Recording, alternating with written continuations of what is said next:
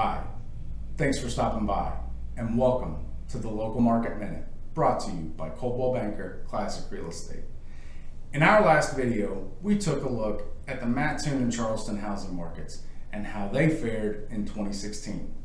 This time, we want to take a look at the information we collect and, more importantly, how our agents use it every day when working with buyers and sellers. The data we collect is based on the Central Illinois Board of Realtors, MLS. So what do we do with this information?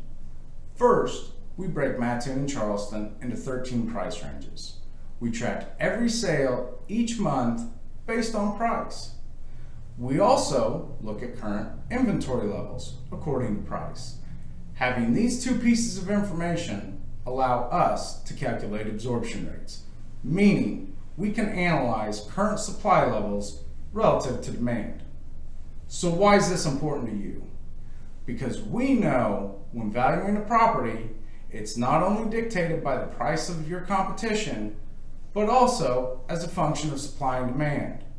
So when our agents come to value your home, we take a more holistic approach and get a more accurate value for you.